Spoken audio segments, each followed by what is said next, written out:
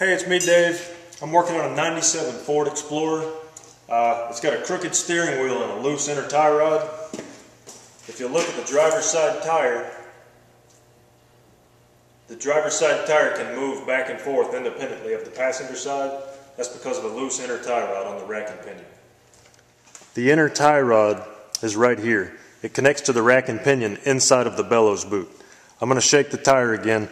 Try to watch the bellows boot. You can see that the inner tie rod is loose and it's moving around. Loosen the jam nut first between the outer tie rod and the inner tie rod. That was too easy. Remove the cotter pin from the outer tie rod and then remove the nut. The best way to loosen the outer tie rod from the steering knuckle without damaging the boot is to hit it right here with a hammer. Now, to make it a little bit easier on the guy that does the alignment, when I remove the outer tie rod from the inner, I'm going to count the rotations as I remove it.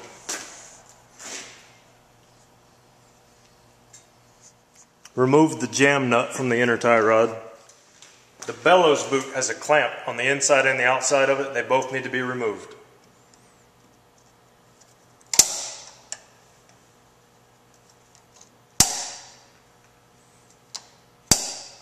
Easier said than done sometimes.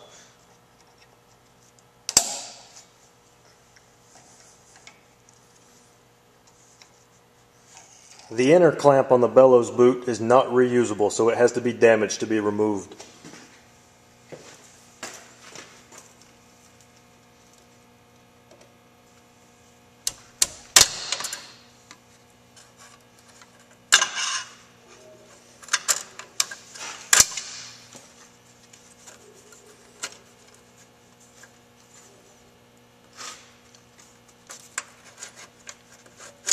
Now you can twist the bellows boot and slide it off.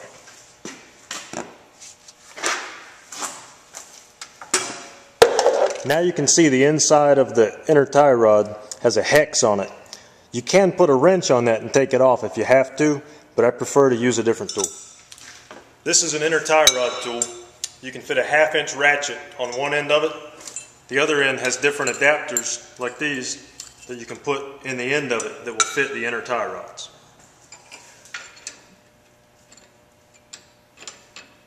Put the adapter on, slide this in place, lock it, and spin it off.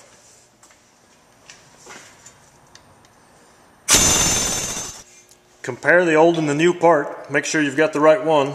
It's got the same threads, same overall length. Make sure you throw away the loose one, keep the tight one. I've applied blue thread locker to the threads of the inside part of the inner tie rod. Now I'm going to reinstall it.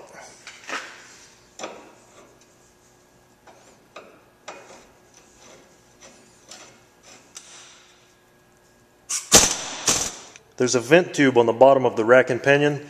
It has to be aligned with the hole in the bellows boot.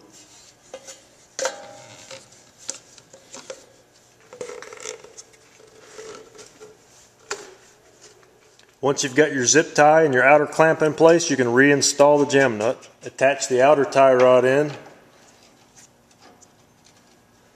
Count the revolutions again, do the same number of turns. Reconnect the outer tie rod into the steering knuckle. Reinstall the nut.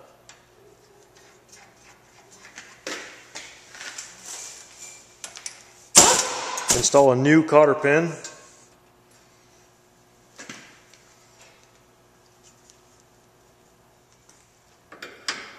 Snug the jam nut, reinstall the wheel, then you're ready for an alignment.